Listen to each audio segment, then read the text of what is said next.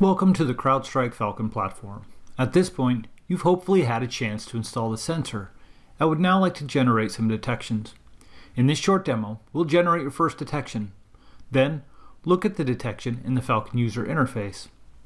On a system with a recently installed Falcon sensor, I'll open a command prompt. My first action is to verify that the sensor is installed and running.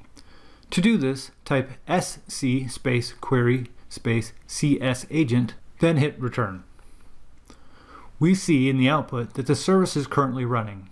Another quick check is to use the netstat-f command to verify the agent has established a connection to the CrowdStrike cloud.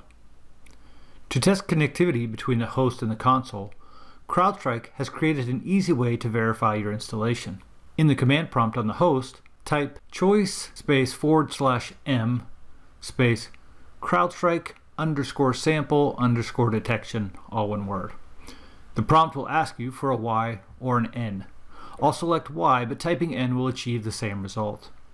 In the Falcon user interface, there's a new detection indicated in the dashboard. Clicking on the new detection, I get the activity page with all recent alerts. Inspecting this alert further, our process tree shows that a command prompt was opened, and then choice.exe was the file that triggered the detection. On the right, additional details are available, including the command line argument used and file hash associated with choice.exe. We have now validated that the sensor is installed and communicating correctly with the Falcon user interface. Next, I'll test the prevention policy to see if malware will get blocked without risking infection. To do this, we'll use cs_maltest. On the test system, I've got a copy of this on the desktop that I'll try to execute. As I try to run the application, three things happen. First, the application on the desktop disappears as the file gets quarantined. Second is a Windows error message stating the file is no longer available to run. And the third is the notification from the Falcon sensor indicating that a process was blocked because malicious behavior was detected. In the Falcon UI, there's a new detection associated with this. As we expand the details, we see that maltest was run from explorer.exe and was prevented from running. On the right, we see details of CS maltest.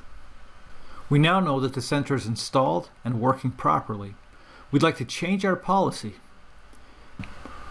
Scroll down until we get to the on write category, where we'll enable both quarantine and detect on write. Then save any changes. Back on our host, we'll copy ransomware from a zipped and password protected file. As soon as the file has been extracted to the desktop, it's quarantined. This detection in the Falcon console has a white badge. A white badge indicates that a process was killed or an operation was blocked. We have confirmed that the sensor is now behaving as expected and changes to the policy have been applied. You are now ready to deploy the Falcon sensor to a larger set of hosts and take advantage of the added visibility and protection that Falcon provides.